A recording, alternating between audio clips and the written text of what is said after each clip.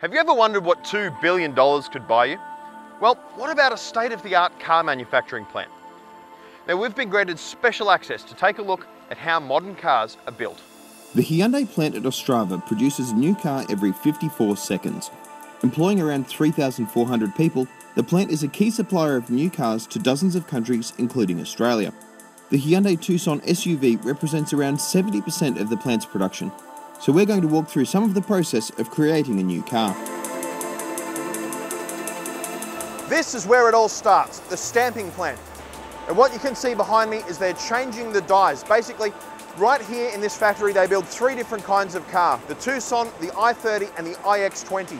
And when they shift from making one model to another, they need to put in a different kind of mold essentially so that they can press the doors or the roof or the bodywork from one car to the other. The forces at work are immense. Each stamp uses more than 3,000 tons of pressure, and the molds you can see weigh as much as a Boeing 737 airliner.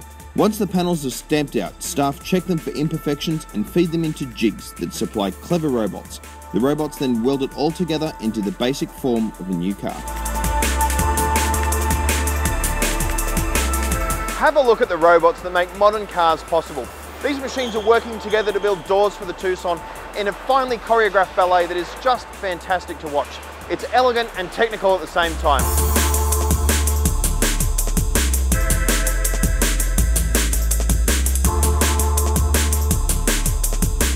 It takes a little over 20 hours to build a Tucson, and most of that time is spent in the paint shop.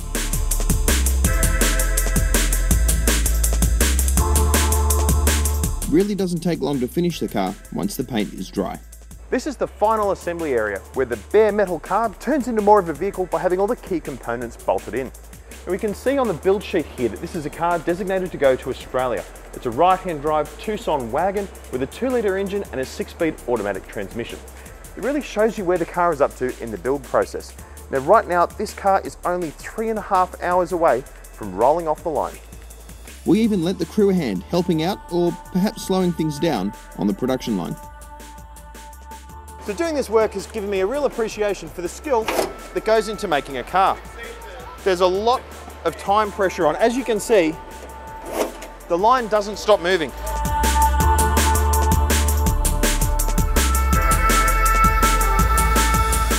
This is the chassis marriage section, where the powertrain of the car, such as its engine and gearbox, are bolted up into the body of the vehicle, along with its brakes and suspension hardware.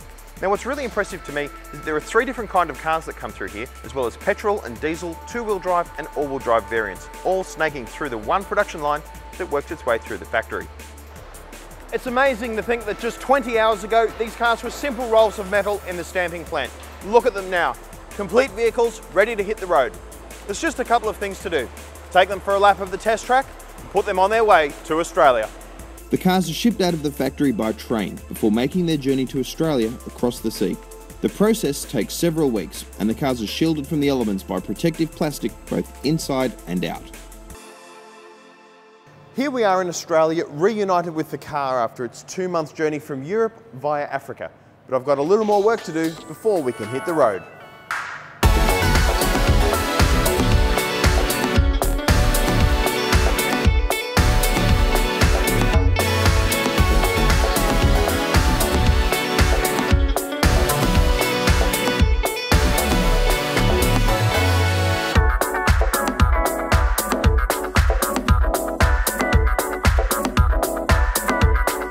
All right, moment of truth.